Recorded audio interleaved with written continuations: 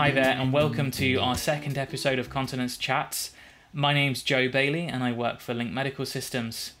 And the idea behind Continence Chats is very simply that we're giving the opportunity to catheter users to share their story and experience of living with a catheter so that it can be of benefit to others who perhaps are considering having a suprapubic or a urethral catheter and perhaps have questions about living with a catheter. Today I've got on the line Zoe McKenzie. Zoe is a physiotherapist and she provides physiotherapy services for patients and individuals who have a mix of complex health needs. Zoe's going to be sharing her story with you today, so let's begin. Good afternoon, Zoe. It's nice to meet you virtually. Hi. Thanks for joining us on Continence Chats. Tell us a bit about yourself. What do you do with your time? Where are you from? So I'm called Zoe. I'm from Essex, living in England at the moment. I'm a physiotherapist and pilates instructor. I used to live and work out in Australia, and then when I sort of got unwell and my bladder symptoms started, I moved back to the UK, but hoping to move out there again at some point when they open the borders after lockdown. I've now set up, I used to work in a studio, but now set up my own business called Active Autoimmune. I spend my time helping others with chronic illnesses find a way to move their body that suits them and doesn't flare their symptoms. So I work with people now all over the world, which has been great during lockdown because everything's virtual anyway. So that's how I spend most of my time, and it fits in really well with looking after my own health issues as well. Great. We will link, if you're okay with that, Zoe, in the description to your business. Yeah. Have you got a website out of interest? Yeah. Okay. Yeah, www.autoimmune.com and Instagram and stuff, so yeah. Great, okay, thanks for that. So what was your journey to needing a catheter? How did that start, and what kind of catheter you have now? Maybe you can talk us through that process. Yeah, so it might take a while. So I kind of had some elements of bladder issues kind of all my life, but mostly okay. I used to get kind of infections, but not full infections. Starting when I was very young to when I got older, and it was really until I sort of forgot that. I look back in my journal and I see all the time I'd write things like, oh, bladder's playing up again, really need to go and get this looked at, but never did. But until I got super unwell, which led to my diagnosis of lupus, but I actually had surgery. And I think that's quite common with kind of my bladder issue, is that it often surgery is a factor. So my other health conditions that link into my bladder problems, I've got Ehlers-Danlos syndrome. It's a connective tissue disorder that I've had my whole life. That's a genetic issue.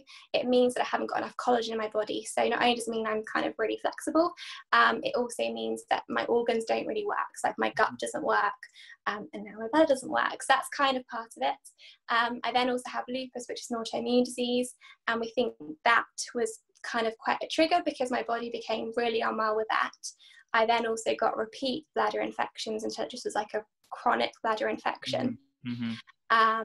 And then my bladder just went into retention. So it started with episodes of retention that then could kind of be managed. It would sort of pass.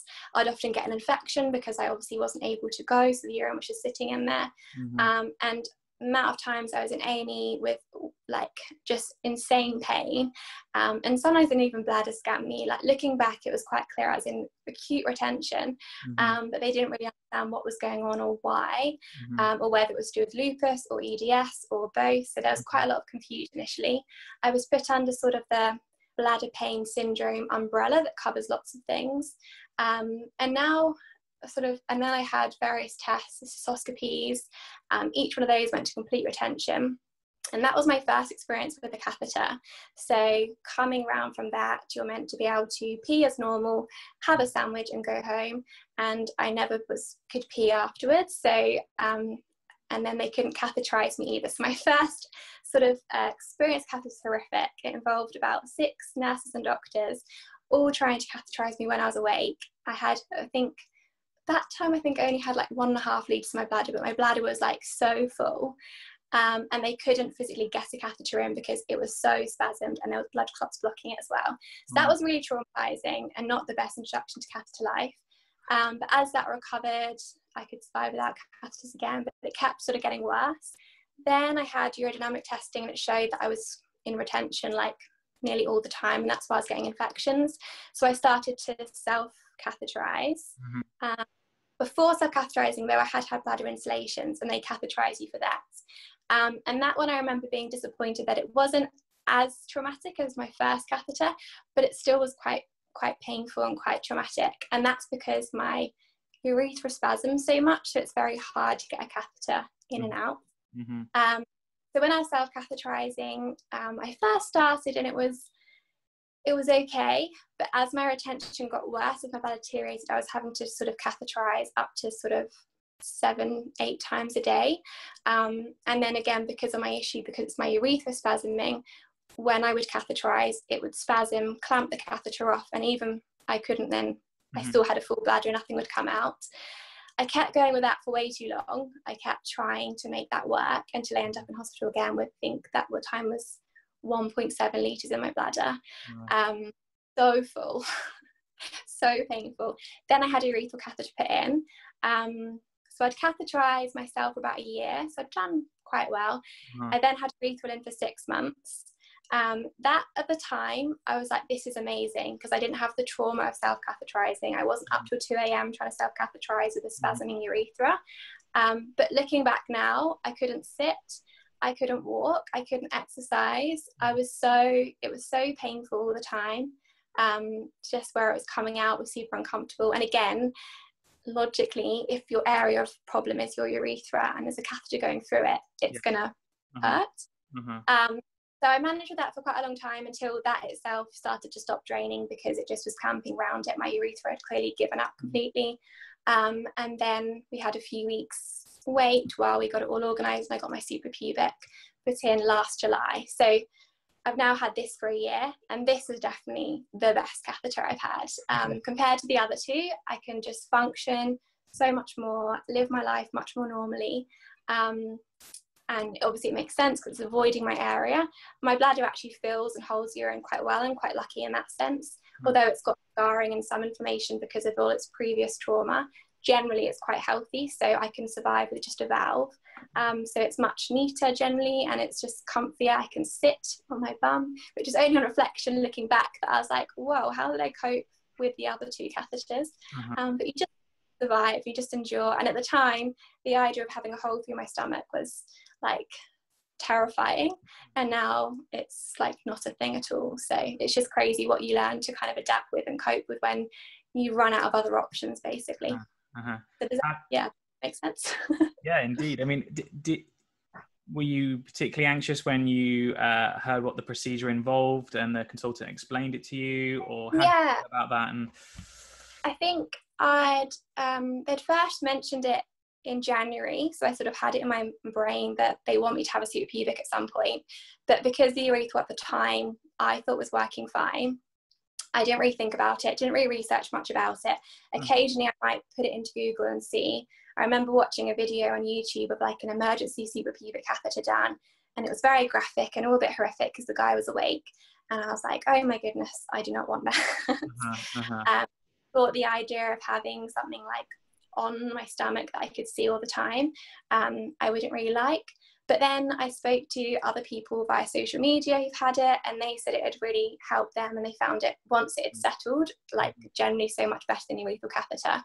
And then it's only really till for me it became no longer just an option, but like a necessary thing I had to do, that I then was like, just got my head around it. I wouldn't say I had the best support leaving hospital, either before or after, in terms of helping you know like what to do with it, how to look after it. That's the most I got was from speaking to other people. So that's the biggest help I've had, was getting tips and like knowing best products to use and all that kind of thing through other people. Otherwise you just sort of leave hospital and you're like, no idea what's going on. I think that's an experience that's shared by a lot of catheter users, is that they get the catheter and then it's kind of on your own into the wild with the suprapubic catheter. And you don't really know what to expect. Again, I had really bad spasms it felt like I still had a urethral catheter in, which at first I thought it was because my urethra is so scarred from all the other catheters, but that actually just has continued its still, when my bladder spasms, it makes my urethra spasm. But I didn't know at the time what that was, if that was normal or anything like that. So since, again, speaking to others, it is kind of normal, but you don't know that until, you know, nurses and doctors don't really tell you about what to expect, what is normal pain, what's not normal pain, and all that kind of side of things. So perhaps there's someone listening and they're saying, well, I do self-catheterization, but I know I'm going to need a suprapubic catheter soon, or even a urethral catheter. What would a week in the life of Zoe look like with a suprapubic catheter in terms of your routine with your catheter? Yeah, so my weeks depend. So I've actually just had a change on, what day is it now? Yeah, a couple of days ago. So I'm still quite sore at the moment. So I find changes quite painful. Not to put anyone off, but they just are for me. But I'm finding different ways. Each time I have one, I learn more and more what helps me. So although I use a valve 90% of the time, I'll free drain for the few days post change, because I find that helps my bladder sort of settle again, because it's not having to hold the urine. So things like that, it's all about picking up tricks and tips that work for you. And I've also been trialing different catheters, and I found that makes a massive difference to my recovery post-change. So some of the when I first had a catheter, I didn't even know you could try different brands or that there's different styles. Like, I knew nothing at all. So finding different ways, different straps, different ways to hold your catheter all helps. And then once it's settled down, depends what it's like, but normally 2 to 3 weeks it takes to settle down post a change. It's pretty good. So then I just clean it twice a day as normal. So I use sterile water, cleaner it, re-strap it. I don't use any fixation device. I use like kinesiology tape, just because I find it's the neatest way to hold it on. I use a tubey pad because I find that cushions it nicely but still lets it breathe. So I don't use any dressing or gauze or anything. I have these little tubey pads.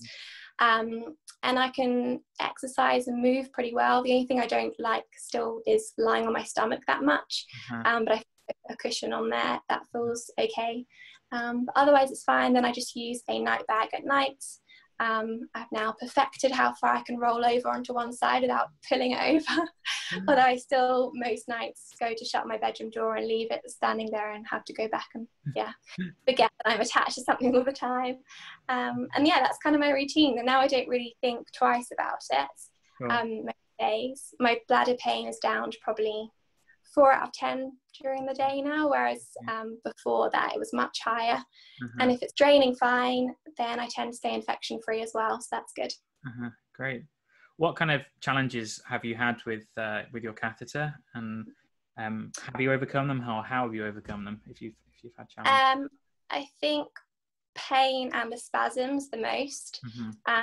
So, and definitely around changes particularly, they found, and I had like a change where it didn't come out, and I had to go to the hospital, and then they left me on the list for like 3 days, and then it fell out by itself, and just like kind of trauma related to that. So one, like talking about it and talking to other people has really helped not feel alone with that kind of thing, because it can be quite traumatic, and having that level of pain as well can be quite hard to deal with all the time.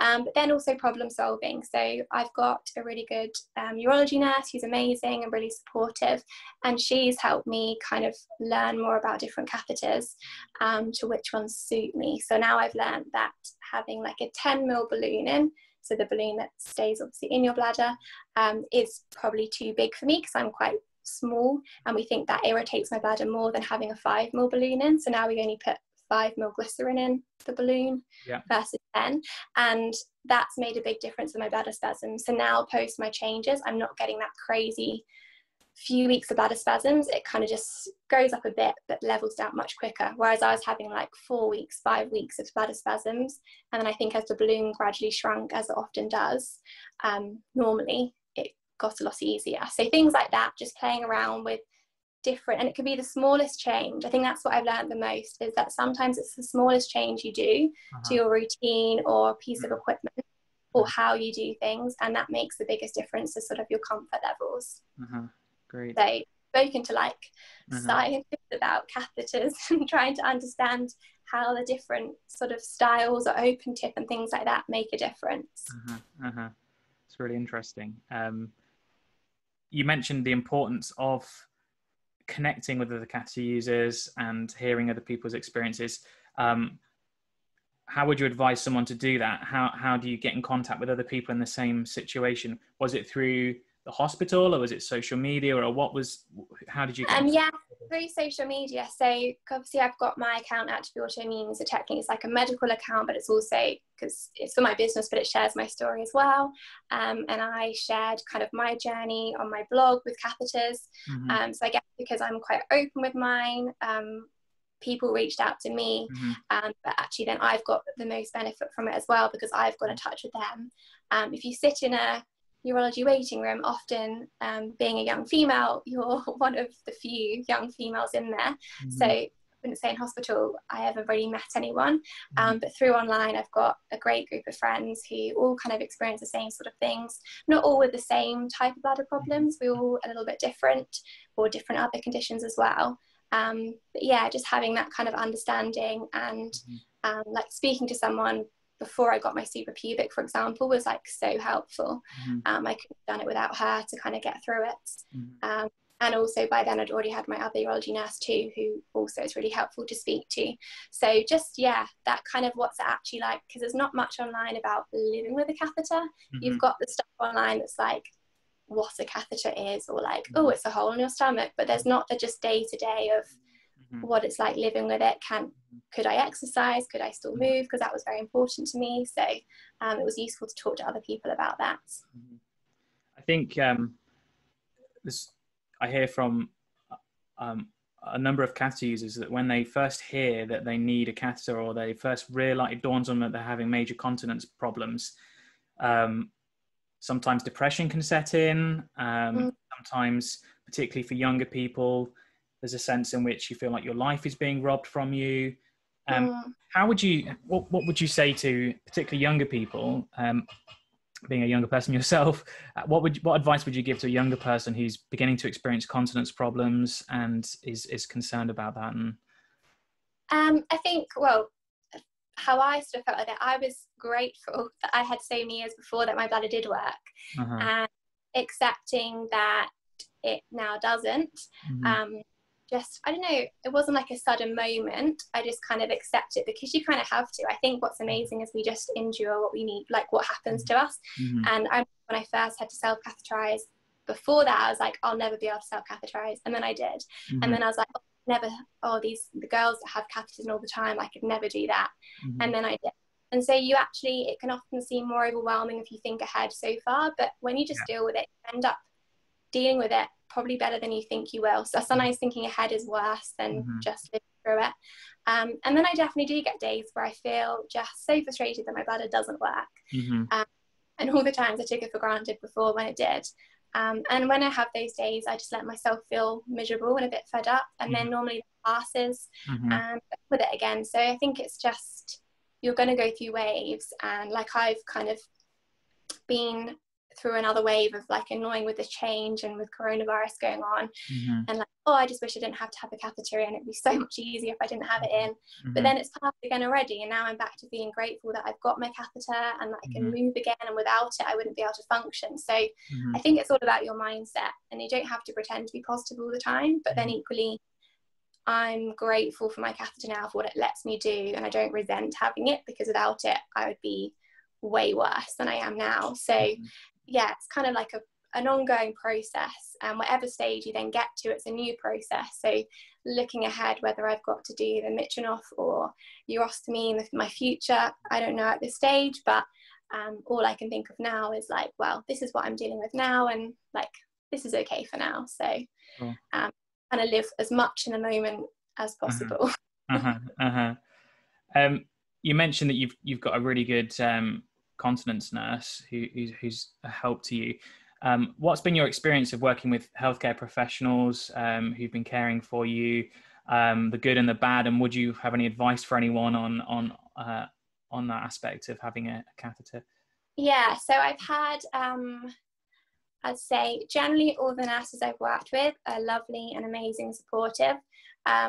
Doctors, I would say, are more mixed, but also they they're not super helpful and not super knowledgeable about catheters. So when I've gone to them and said my changes are really painful, or I'm struggling with my catheter, it's not settling down, you know, or I've got granulation tissue around my catheter sites, they don't ever have any suggestions of what to help. And I've had sort of appointments or phone calls with them, and you come off feeling really hopeless and alone, because you just feel like if they can't help me, who can? But now I've kind of learned who to go to those questions with, and that's mostly my urology nurse, both at the hospital and my community one, and they've got far more suggestions of how to kind of deal with those everyday issues. So yeah, I think sometimes I'm like, well, I guess you can't expect a doctor to know everything, and they don't live with a catheter or don't deal with them perhaps on a daily basis, so maybe that's why. But then the other half of me is like, well, it doesn't take much to learn or experience or kind of, you know, understand more about it, of things that could help, because things that I've learned have made a big difference to me. So if they could suggest that to other people, then, you know, and it feels like there's still a lack of research and understanding with bladders in general, but particularly like my kind of population, like younger females. If you look at research towards us, it's very little. A lot of it is still male focused. Look at all the main urology foundation websites or charities about urine problems, and you don't really ever see things like Fowler's syndrome or retention issues mentioned.